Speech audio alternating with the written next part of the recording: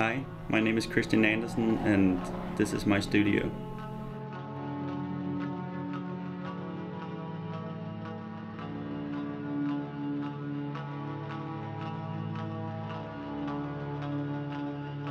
I think my work would best be defined by it's something very colorful. I try to keep it very simple, and I like to use very high saturated colors with a high contrast. I'm just very inspired by contemporary art and like the modern art that's out, pop art, and just by the young generation that's just on the breakthrough to get through and into the industry. So yeah, street art is I follow the street art scene a lot. I mean, I'm very inspired by artists like Cause from the United States, from New York, a Brooklyn-based artist, and Shepard Fairey from Abeni, and then also these small artists also from Denmark, and started doing art a long time ago. I first got serious about it when I went to the United States for 1 year as an exchange student, and I had the chance to take some art classes and photo classes, and that was really a great way for me to get introduced to the world of art and all the techniques and mediums and ways of doing it. And then when I got home to Denmark, I became a little bit more serious about it and started doing some paintings. Actually, this one behind me is the first painting I ever did, and after that I just opened the website, tried to put out my stuff, and it just went on from there. And now it's all been running for almost a year.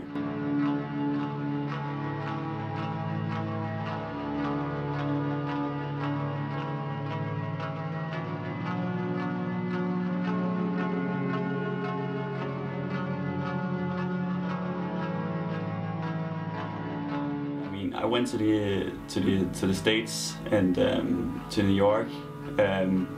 I mean, I did a couple of recordings, and a month after I got home, I just sat down and edited to the program and tried to see what I could do with it. And it was actually the first thing I ever did, and I didn't expect people to react to it as they did. I mean, I got so much attention from it, and it was something new, and it was pretty exciting. I don't know if you could call me a video maker.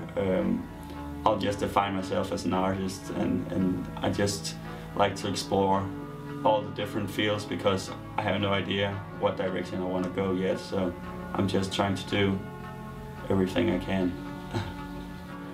I got a lot of work to do still, and I have a lot of artworks waiting to get finished. I mean, so I got work for the next year.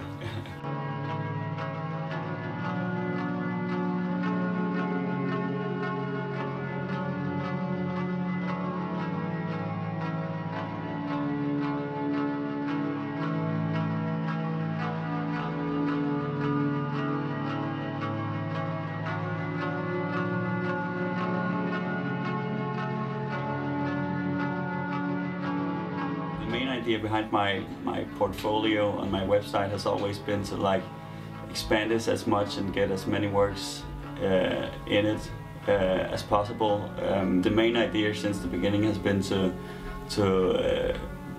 get a big enough portfolio for an application for an international art and design college. So it's always been the idea to use it for an application that will get me into an education where I can study art and design and like continue with what I love to do. I always think you should just go by it, always take the jump. That's a saying I live by, like a quote. You always take the jump, even though it might be a stupid idea. It may end up becoming something very original and something that hasn't been seen before. So I would always say that's always what I say to other people, that always take the jump, do what you love, and don't think what everyone else says that you should do. Just jump into it without no second guessing.